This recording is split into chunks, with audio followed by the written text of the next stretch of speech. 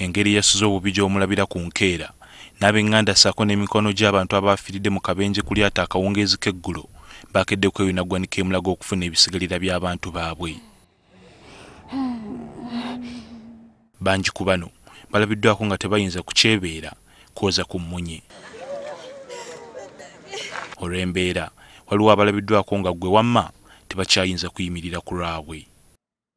Abandi babadde ku masimu nga oba oli awo bagezaako okwogerezeganya ne bannaabwe okubabuulira bwe biri. Oluvannyuma abamu ku bagenzi batandise okutwalibwa naddala abasiraamu. Bubadde tebuli busa n'omumyuka wa Ssaabaminisita asooka General Moses Ali naye n'agoba. Ono ogumuleese gwe gukwasa abafiirwa abantu baabwe mu butongole.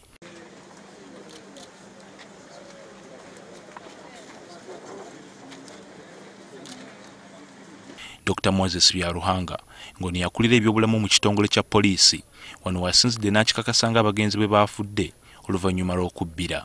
Abantu babadde bali fresh bulungi nga bambadde engoye zaabwe ze babadde bambadde, tebaliiko n'obulentu baba bakubiddwa oba ki. Features tubasanzeemu nga ziraga nti baafudde lwa kuziira lwa kugwa mu mazzi.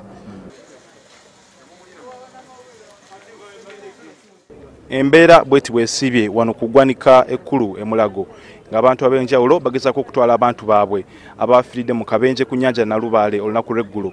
Naye ng'omusawo wa gavumenti Dr. Moses Byaruhanga atutegeeza nti omuntu waddembe okutwala omuntu we kasita aba ng'alina ekyo ekiraga na butya omuntu we bw'afaanana.